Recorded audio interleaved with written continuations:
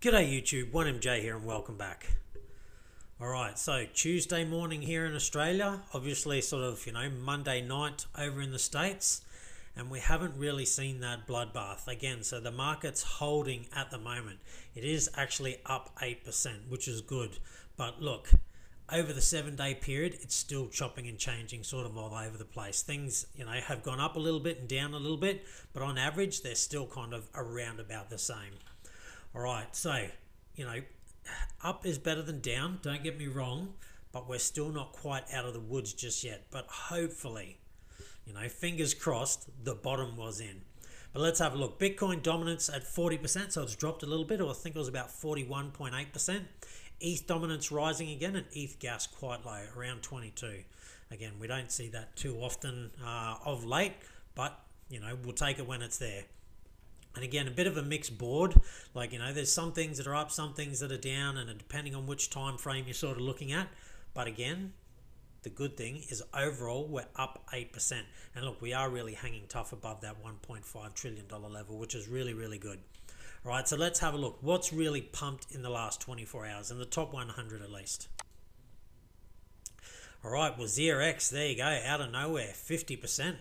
Aave, 20%. Nice. Kasama. Sushi, Theta, Chainlink, so heaps of pumps that you can see there, and good pumps, but you just got to jump over to here, and what's happening at the moment is it's just a lot of volatility. So it may be up 20% in 24 hours, that's because it was down here a while ago, and now it's gone up to there, those kind of things, but it's just very choppy at the moment. It is literally all over the place. So there are gains, and I suppose if you want to be a day trader, you could probably make some pretty good money, but we're going to talk about day trading versus holding and things like that. And the implications of, is it really worth it? Because look, I'll tell you right now, for the average person, it's not worth it. You're better off just simply holding. And again, we'll look into that. But look, some really good gains in the last 24 hours, and over the last 7 days, not too bad for certain things as well. But has anything got really hammered in the last 24 hours? All right, Miner Protocol, haven't heard of it. It's down. There you go. One project really is down, and then we're going into the stable coins and all the other coins. So again, that's why we got that 8% sort of rise, but that's only in the last 24 hours. Most things are still down, nearly 50% from their old all-time highs, even less for some of them out there. So there are some, really, really good bargains out there at the moment, as long as you don't think we are in a bear market. If we're in a bear market, or at least that's your belief, I don't think we are, then obviously now's not the time to buy for you. Not that I offer financial advice, it's just my personal opinion. But look, if you don't think we're in a bear market and you think we've found the bottom and we're just going to level out for a while, then, you've already missed some great opportunities. But again, not really, because things are just kind of ranging. They might not be the cheapest that they've been, because again, we go over here, we can see things are just chopping and changing, but they're generally still sort of around the same price, a little bit higher, a little bit lower, and things like that over the week. And you can see, look, some of them have even dipped lower. So XRP was a whole lot lower, and at $1.05 at the moment. Compared to the nearly $2 it was, I think it got to $1.89. Again, that's basically makes it not quite, but around about 50% off, and that's where it is now after a near 17% gain. If you manage to pick it up there, I'm going to say that was probably under $1, maybe 90 something cents. So again, altcoins, even Bitcoin, look, it's just ranging at the moment. It's really stuck between kind of $34,000-ish. It, will wick below and sort of $37,000, $38,000. Again, it'll wick sort of up above, but everything's just in a ranging motion. And again, some people will call that a consolidation phase. Like this is, a really good time to get in. Again, unless you believe we're in a bear market. If you think we're in a bear market, then, obviously don't. I've given my opinion on what I think's happening on, numerous occasions. Every video, actually, I'm always letting you know what I think. All right, so what we're going to do is we're going to move on and have a quick look at the charts, and one story I found very, very interesting.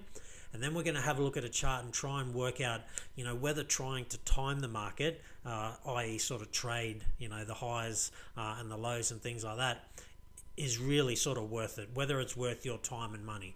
But first of all, let's go to the Bitcoin chart. All right, so we can see this is that channel we've been in for such a long time. And again, generally buying down here is a good buying opportunity. This is where we are right now. And when it gets over this midway point is possibly, not always, possibly a good time to take some profits.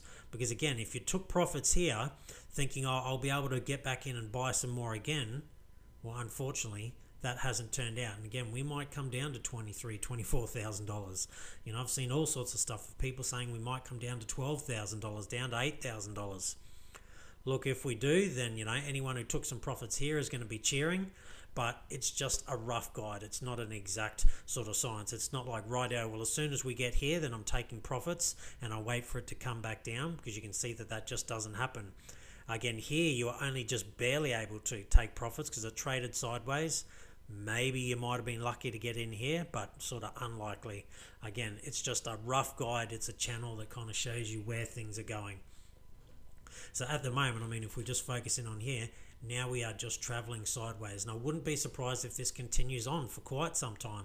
And again, maybe we even break outside of this channel with just ranging sideways for a while and then start to run underneath this. I'm not saying that's what's going to happen. I'm just saying I wouldn't be surprised if that's what's going to happen. For me, I'm dollar cost averaging when I get my pay, getting into Bitcoin, getting into Ethereum, Cardano, and like I said, maybe even Polygon. And I may I may dabble in some altcoins sort of here and there. But again, if things take a turn for the worst, which they could, and again, maybe we are in a bear market, no one truly knows, then obviously the altcoins are going to get hit really, really hard. So for me, that's when I'll just be focusing on Bitcoin on the way down. I'm happy to dollar cost average on the way down, because you don't know when it's going to turn, and it could be a bit of a fake out. And if you just keep holding off thinking, oh no, I'm going to catch it at, you know, again, I'm going to catch it when it gets to, you know, $18,000 or $19,000, and it never gets there, then you missed out buying at those cheap prices. And you'll probably have to buy at higher prices. But again, you do you. It's not financial advice, just my personal opinion. Right, a very interesting story that I found here. I really like Charles Cardano. I think he's a very smart man, high intelligence kind of guy. Obviously, part of, you know, Ethereum, and obviously, you know, the founder of Cardano. So I listen to what he says. I don't take it all as gospel, but I do think he's a very, very intelligent person, and someone that, you know, you should at least listen to. Whether you take every, you know, bit of advice he ever gives you, you know, completely your call.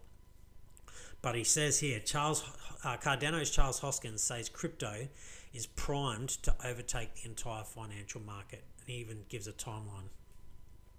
No, I completely agree. I think it's, you know, almost guaranteed at the moment that it's going to happen. You know, there are some things that can kind of come up in the way, but I'm probably leaning more towards it's guaranteed to happen. It's just a matter of when. But I like this story and some of the things he said. So crypto is the industry that's the antidote to the excesses, corruption and nepotism that we found. This is an industry of frustration that has now been replaced by an industry of creativity and innovation. So he's talking about the old financial system versus the new. We're going to change the world. It's just that simple. Completely agree. I don't disagree with anything he says there. And there's simply too many people now. The markets are simply too large, and the innovation is simply too fast. It's going to happen. Completely agree with that. I don't think there's anything the major financial institutions can do. They see the writing on the wall. They're trying to prepare themselves for what's coming, and same with all the large institutions and, you know, big money investors. But the thing is, I don't think they'll be able to ever get a stranglehold on it ever again, because if they do get a stranglehold on something and try and force it into, you know, turn the new into the old, people are just going to move away from it. There'll be another platform, another thing that they can go to, because that's what a free market is, and it will be a lot better for humanity in the long run, I think. And so, look, I'm really glad. I don't think it's going to happen overnight, and even Charles Hoskin says the same. So it's no longer a question of if, it's when, and how will these dinosaurs find a way to survive in this new world order.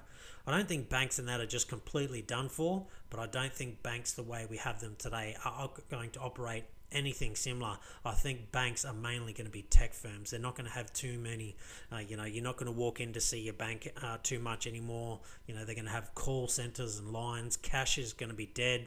We won't have that within the next probably 10 to 20 years, if not even maybe sooner. It'll literally be call centers you're calling up to talk about your problems, and banking will be all automated and done online. It will be there for us. And again, if those banks try and turn these new systems into the old so they can manipulate them and corrupt them, a new one will just pop up. That's what's going to happen. They literally, because it's all decentralized anyway, and I think they're going to have a hard time trying to stop that. Although I do think at first that is probably what they'll do. They'll try and, they're building positions now. There's news out there that says, big banks and corporations and that they're getting heavy into DeFi at the moment and, picking specific targets. And that's great that they want to, take advantage of that stuff, as long as it's advantage in a good way. And to, again, not then turn these old systems, these new systems into the old, where they can now just completely manipulate it and all the rest of it. If that starts to happen, then, again, we'll be looking for more decentralized. And I think that's what will happen. If they do try to do that, a new platform, a new program will come out and people will start to flock to that one. And a new one will come out and people will start to flock to that one. Now, there needs to be some regulation in there to make sure it's all legit in that. And don't get me wrong, all these big companies, every time they see something new and innovative that comes in, they're going to want to get a good piece of the pie. But eventually, it'll be so diverse throughout, tons of different protocols and all the rest of it, that they just won't be able to control, massive parts of it, because they will just have to constantly keep putting money into a new thing and a new thing and a new thing, and they'll be, basically like the rest of us. That's my opinion. Whether that is how it works out or not, I don't know. Because again, regulation will come in, and then maybe someone says, no, you can't have, any new stuff coming out. And, again, there is definitely ways that they could try to get a stranglehold on this industry and, again, turn this new system more like the old system. But I just really hope that that doesn't happen, because we all know the old system's broke, and it is simply set up to, make it advantageous for the rich and extremely horrible and soul-crushing for the poor. And we need to get rid of that system. It's antiquated, and it's not in the the better of all humankind. And that, I'm one of those kind of sort of hippies like that. I really do think I'm not a hippie, but I've got that hippie philosophy. I want a better world for everybody. I don't just want it better for me and my friends and all that kind of stuff. I want it better for everyone. I don't want people have to suffer. I want us to all work together and for the common good of humankind. As opposed to, just I want to be rich and more richer than my neighbour and things like that. That's, been the attitude of people for a long time in this kind of industrial age that we've gone through. Anyway, last but not least on this one, it says, this is Charles Hoskin saying this, over the next 10 years, there's going to be more advancement in monetary policy from our industry than the last 100 years of central banks. Yeah, I think central banks will be gone. I think, at least in the form that they're in now. Again, there's going to be things, and I don't know this for sure, but like, the Aave protocol and maybe Compound and Maker and things like that, they are going to be our banks now. And again, the more decentralized they are, and, no major kind of whales that, own 50% of, all the tokens and things like that. And again, if we ever do get to that kind of place, then again, we've got to come up with something new needs to come up. So they have to keep diversifying and diversifying and diversifying until they just, are kind of out of money. And then they are exactly like the rest of us. They're, so diversified that they don't have any stranglehold on any one thing. But in saying that, every time something new comes out, there will be, certain players that will have a bit of a stranglehold on it. But again, if we've got 50 different kind of platforms that we can put money into, I doubt there's any one organization that's going to have such a stranglehold on any one of them. But then my concern is, again, we've got to make sure that the protocols themselves are set up so they can't manipulate all the other ones, that they all kind of work in tandem and work well together. Anyway, that's my kind of rant for the day about that, but I completely agree with what Charles Hoskin sort of saying here, and I do think 100% within the next 10 years is where the biggest change is going to come. And again, I think DeFi is really going to make people, wealthy beyond their imagination I just can't tell you exactly which ones are going to do it. I've got my opinions. I've voiced them before. Hopefully, at least one of them is right. And then, to the moon and beyond, as they say after that. But what I want to do now is, this is a shorter video today, is I just want to have a look at, trying to, sell the peaks and buy the troughs and all the rest of it. Is it really worth it? So what I'm going to do is we're going to go into here. So you can see all these red arrows. So these are where you're going to buy into the dips. And this isn't literally every single one. This is just all the big ones kind of over the last, since sort of 2015 anyway. So we're not even including 2013 and 14 and all the rest of it. Let's say you bought Bitcoin here. So you were lucky enough to get it to $230. You saw it rise up to $311. So, 50% gain. You somehow managed to sell the top, and then you managed to buy in at $195. So you made a 50% gain, and you've now lost 50% of it in tax. So it's a 25% gain. Now don't get me wrong, any gain's a gain, but now it's a 25 sort of percent gain of your total money. So again, now you ride this up to $400. And again, this is only if you manage to sell the top and then buy the bottom, and then you buy it for just under $300. So a good gain, but again, you've lost 50% in tax. And the issue is if you keep doing this, great, you're going to be stacking Bitcoin, but it's unlikely that you are going to leave 50% of that money for the tax man once tax time comes. You probably won't. And then when tax come time, so you've already done 50% here, 50% there, now you have to sell to pay your tax. And when you sell Bitcoin again to pay your tax, guess what? That's going to be another 50% that you're going to be taxed again. So it's 50%, 50%, 50%, 50%, 50%, and so on, and all of these, and this isn't even all of them, these are just basically the biggest swings. You're getting taxed 50% every single time. Now again, that is provided that you are watching the markets 24/7 and are reading, the peaks and the troughs perfectly. Because if you're not, you're still paying 50% tax. You're just paying 50% tax on less of the gains. Like the bigger the gain, 50% doesn't hurt you so much. But if you're only getting you're only a third of the way up and only a third of the way down, then you've lost a whole stack, but you're still going to pay 50% tax. I mean, it kind of evens out anyway, but what I'm saying is it's just so hard to do that. There are some good traders out there who can make a ton of money. They really can, but they don't win them all. And they work on, as long as they're up in the end, then it's all good. More times than they're kind of down, like overall. Again, they could lose 5 trades in a row and they only need one to be right, and then it makes up for all the ones that were wrong. And they're not trading with everything. They still are investors at heart. They have, X amount of whatever it is that they're holding the bulk of their wealth in, and then they're trading with, 25, maybe 50% of, whatever they have that they want to trade with. So again, you need to remember that traders, I'm not saying none, but rarely do they ever trade with their entire portfolio. They just don't. They are investors at heart, and then they trade with a percentage of it.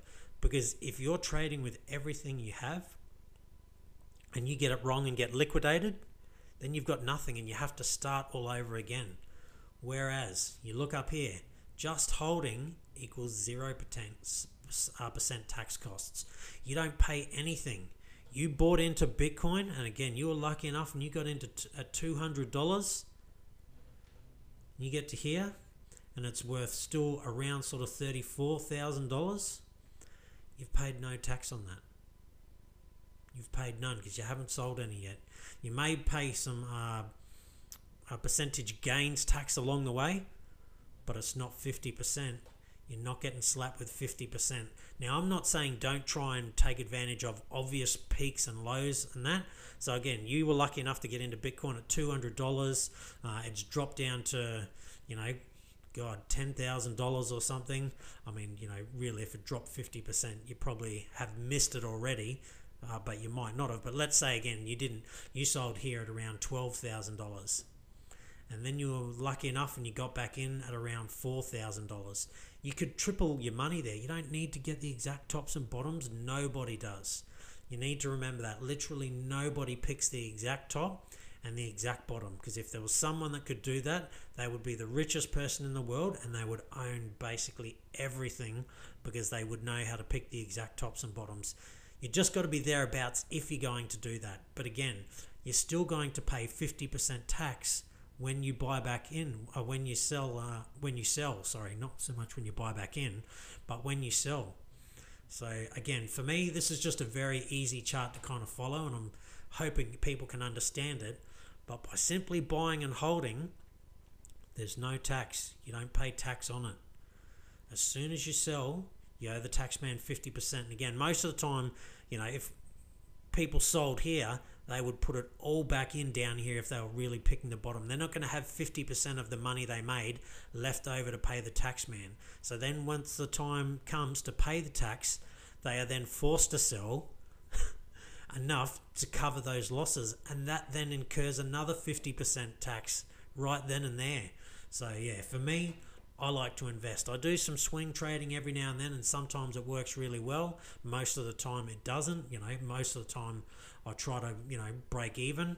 If I have a few that go wrong, I generally stop and don't do any for a while. But at the moment, I'd say my swing trades in general are probably about 50-50. 50 of them work all right, and 50 of them either, just kind of break even or generally lose money, to be honest. So for me, that's why I don't do too much of it. I do a little bit, but hardly anything at all. And again, trying to pick the exact tops and bottoms, really, really hard. But if you do kind of, are lucky enough to read it well and you sell here, and then you can buy back in and around here, again, we're not trying to get the exact bottom. You're unlikely to get it.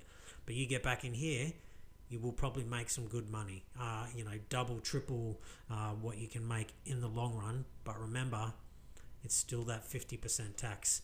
All right, look, that's it from me. I'd love to know your thoughts down below.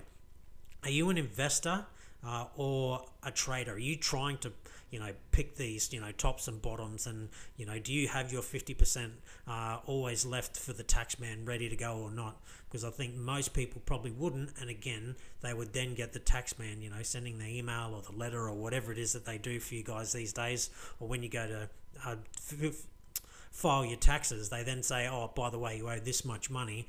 And I'm going to say most people wouldn't have that money sitting on the side. They would then have to go sell, whatever it is that they have, and then that would come out of the next tax. The following year, they would say, oh, you sold there. Even though you sold to pay the tax man, they would tax you again. Now, in saying this only works when you're in a really good asset. Because if you're in some shitty, and I shouldn't, shout out any coins, or, well, I'm not shouting them out, but like Shiba Inu or something like that, you can't guarantee this works because it may never go up after this bull run again. This works if you're holding something that's good. If all of a sudden what you're holding is good, something fundamentally has changed about it, then yeah, you're probably going to have to sell. But if nothing fundamentally has changed, it's just a market turn, which happens, hold. Have some cash on the side, ready to buy more on the dips. Like buying the dips, I completely agree with that. When the dips come, take advantage of them. But selling at the peak to then buy back on the low, it just costs you too much. It's 50% in tax every single time. It's, you've got to be really, really smart, and I'd say even really, really lucky to be able to do that. Very few people can. All right, that's it from me. So again, last but not least, we go over to the markets. It is up 8%. Let's refresh and just see if it's doing that. 1.690. 1.694. All right, there we go. Up even a little bit more. But I don't think we're out of the woods yet. We could see some sideways consolidation for quite some time, and possibly even some downside. Hopefully we don't see the downside, but who knows. All right, that's it from me. Stay safe. Be kind to one another. Hopefully you're all on that gain train at the moment, and I'll see you next time.